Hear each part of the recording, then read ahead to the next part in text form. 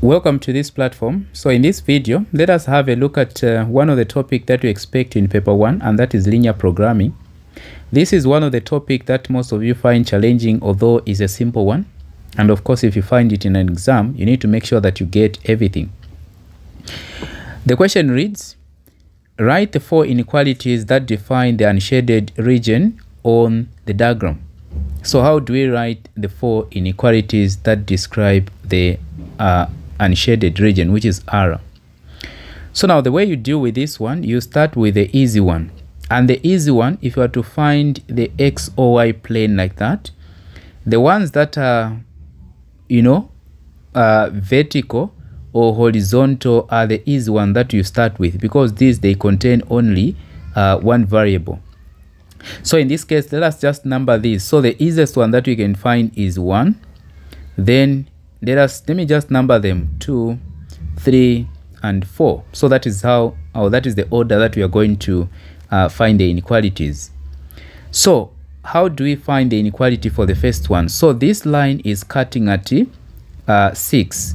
So it is cutting at 6, and the line is x is equals to 6. But in this case, we are looking at, we normally write the inequality for the unshaded region. That is the wanted region. For this shading, if we are to do, that is linear programming paper 2, we normally shade the unwanted, then the wanted remains. So even here, in describing the inequalities, we normally write of the part that is on the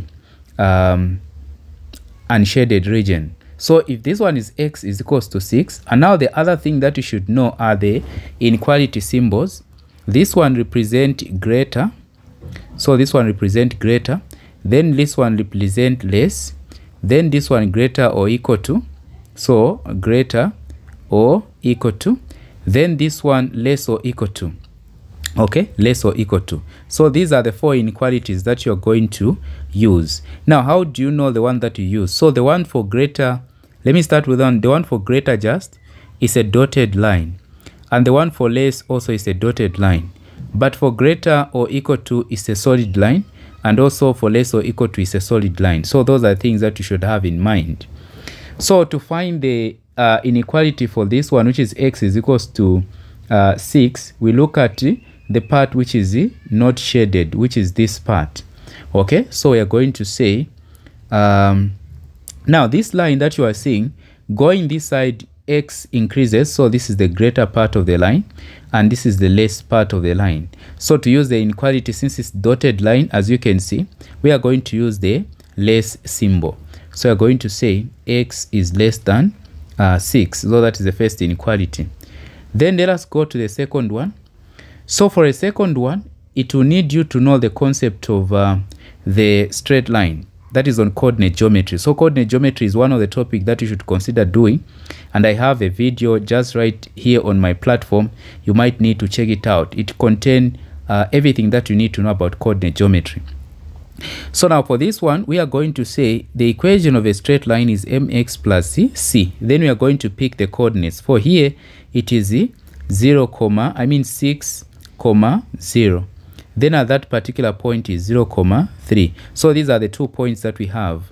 And now we are going to come up with the equation of a straight line having 2 points. Okay, or you can use this other one. Some of you know this form of equation of a straight line, which is x minus, that is x1. So the first thing when you find the equation, the first thing you need to find the gradient. And the gradient is equals to y2 minus y1 over x2 minus x1. Let us pick this one as x1, y1, then this one x2, y2. So you're going to have 3 minus 0 divide, that is the bottom part, x2 is a 0 minus, that is minus 6. So in this case, we are going to have a 3 on top, then negative 6, which gives us 1 over 2, because 3 into 3 is 1, 3 into 6 is a 2, but it's a negative. So negative 1 over 2. That is the gradient for this line. Okay, so now that we found the gradient, we can replace into this where there's m. So we are going to have y is equals to 1 over 2 negative, then x plus a c. Now the second step, now that we found the gradient, we need to find the c. So to find the c, we can pick any of the points. So we are going to pick this point, this one as x, this one as y. Then we replace where there's x so that we can find the c. So where there's y, there's a 0. Then negative 1 over, here there's a 6 plus a c. Okay, so this one and that one, you remain with a 3. So this one will be negative 3. So 0 is equals to negative 3 plus c. If we bring the negative the other side, or negative 3 the other side, it will just be c is equals to 3. Or we shouldn't have even gone that way. We just have picked the 3 here, since it is cutting the y-axis, which is just the y-intercept.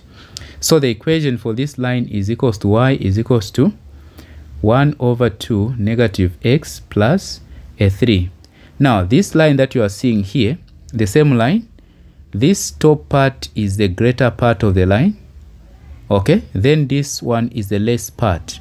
Now the unshaded region that we want is on the greater part, and therefore the inequality that you are going to put there will be y is greater or equal to, since it's a solid line, greater or equal to negative 1 over 2x plus a 3. So that is the equation, or that is the inequality. So the second inequality that we are writing is y is equals to negative 1 over x, then plus a 3. Okay, I've forgotten this one, greater or equal to. All right, then for the other one that we are finding, so we've said this one we are done, this one we are done. So the other one that we can go with, I should have gone with this one. I should have written this one first because it's also one variable. Okay, so this one is cutting at 1 on the x-axis, it's cutting at 1. So this line is y is equals to 1. But this part of the line is less part, then the top part is the greater part. So now to write the inequality, we are going to put greater or equal to, because it's a solid line. So y is greater or equal to 1. Okay, so this is the third inequality. Then the fourth one is this one. Okay, now for this one, here it is 0, 0. And there is 6, 6. So we are going to use the concept of a equation of a straight line as well, as we find the equation of this line. So remember, the equation of a straight line is equals to mx plus a c. The coordinates that we have is 0, 0. This is x1, this is the y1. That is x2, y2. So 6, 6 there. So to find the gradient, we are going to say y2 minus y1 over x2 minus x1. So x2 is equals to 6 minus x1 is 0. y1 is 0. y2 is 6, y1 is 0. Then for x2 is 6, then 0. So in other words, what we have as a gradient is that simply equal to what? 1, and it's positive. So you replace y is equals to, we replace the 1 there to just be x plus a c. So now we can get any of the points to find c. So we are going to get 0, 0, which means where there's y we'll put a 0, and where there's x we'll put a 0 plus c. And therefore c is equals to 0. So in this case, when we replace a 0 here, it is just going to be y is equals to x. Now that this equation is y is equals to x, what is its inequality? 1, you need to know that this is a dotted line, as you can see. And of course, this part of the line is a greater part, and this is a less part. So which means we are saying y is less or equal to x. So these are the 4 inequalities that we need to know. Otherwise, this is how we work out questions on linear programming, that is paper 1. This is one of the sweetest topic that you can earn all the marks. So please get to know this topic before you go in an exam. Like I said, I have quite a number of recordings here that can help you for paper 1. I have quadratic functions and equation. I have also some other topics that you can look out for. Okay, so we can end here. And if you've not subscribed to this YouTube channel, please consider doing so that you do not miss out the future videos. I have physics being prepared as you are writing it on Friday.